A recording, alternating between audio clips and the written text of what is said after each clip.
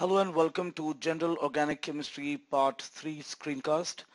And last video we talked about the inductive effect, which was the particle nature of the electron.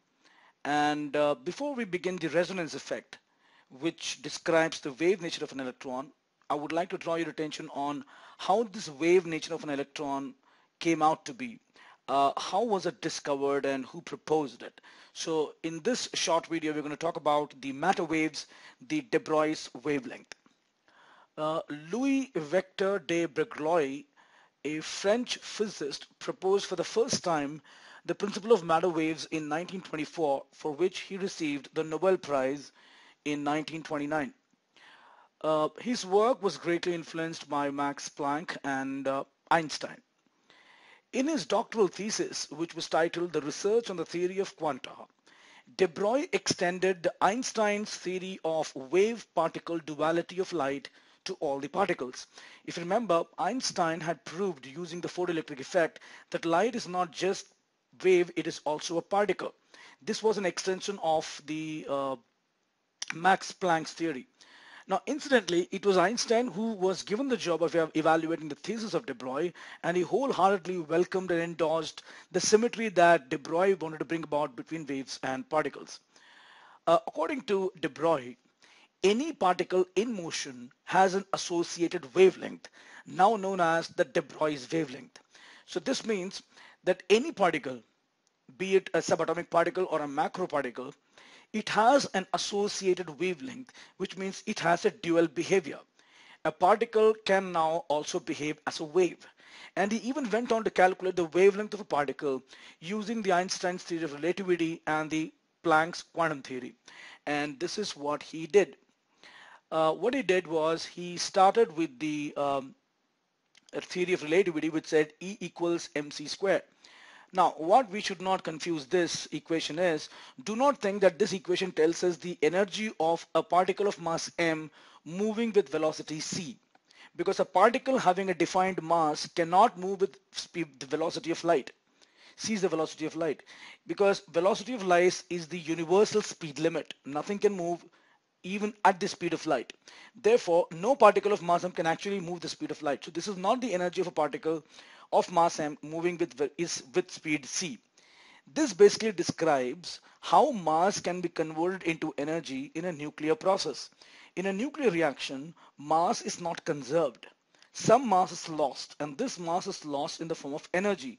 And this conversion of mass into energy is given by this equation E equals mc squared. That means if m mass disappears in a nuclear reaction, then the energy associated with it, the energy that is going to be produced by the disappearance of that mass m, is given as E equals mc squared.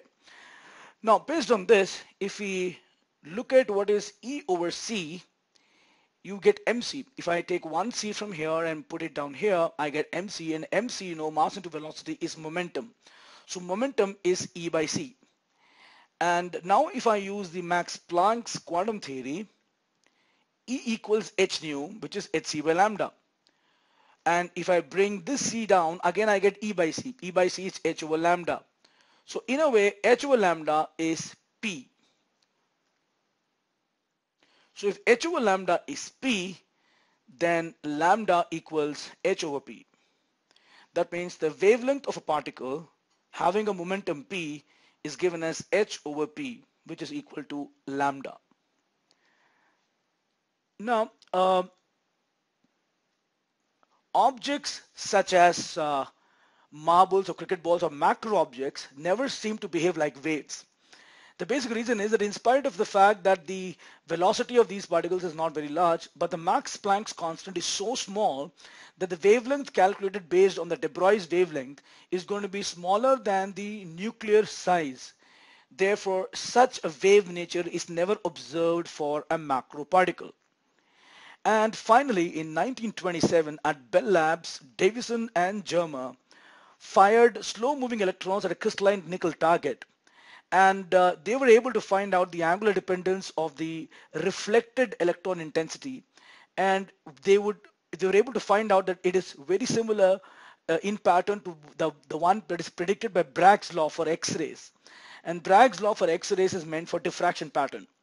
And before the acceptance of the de Broglie's hypothesis, diffraction was a property that was totally associated only with waves. Therefore, the presence of a diffraction pattern above of an electron beam demonstrated the wave-like nature of matter. When the de Broglie's wavelength was inserted into the Bragg condition, the observed diffraction pattern was predicted, thereby experimentally confirming the de Broglie's hypothesis for electrons. So what we basically need to understand from all of this is particles are those which are localized. Particles have a fixed position, whereas a wave does not have a fixed position. It is delocalized. For example, if you're sitting in a room and you're holding a pen in your hand, if you ask someone, where is the pen? The person can say the pen is in your hand. They can localize it. They can pinpoint where the coordinates of the pen is.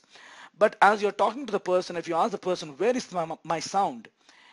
They will find that it's not possible to localize a sound. They can't say the sound is exactly where they are because there are other people in the room who are also hearing you. So the sound is also those places where other people are present. So the sound is delocalized. In fact, if you extend this hypothesis, you can even say that the sound is not just limited inside the room. The sound can be even outside the room because people outside the room can also hear you.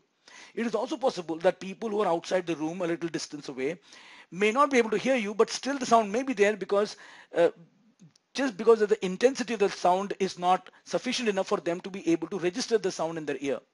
Therefore, sound being a wave is delocalized. Therefore, we need to understand that a particle like an electron is both a particle, as we saw in the inductive effect, and is also a wave which isn't just localized in one position but is delocalized in other positions as well. And this is what we're going to find in the resonance effect, which we're going to discuss in the next video. Thanks for watching.